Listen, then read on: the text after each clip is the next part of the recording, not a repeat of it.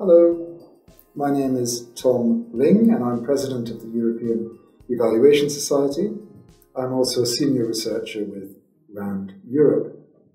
The blog that I'm introducing today has its origins in a discussion I had many years ago with an international development practitioner, and I pointed out to her that the integrated nutrition program that she oversaw was rather different from an integrated nutrition program in an otherwise similar organization, and I asked whether evaluation could help her to arrive at more effective policies.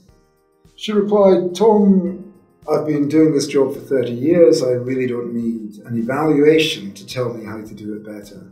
And to be honest, I've got some sympathy with that view. And I think that for too long, evaluators haven't engaged with the challenges and the world of practitioner.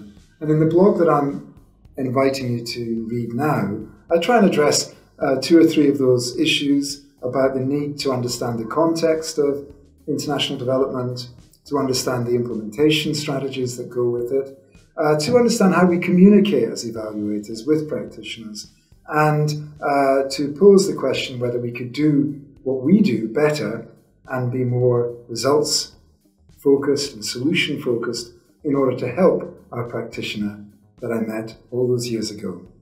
So I hope you enjoy it, and do feel free to get back in touch if there's anything that you'd like to talk to me about or discuss with me.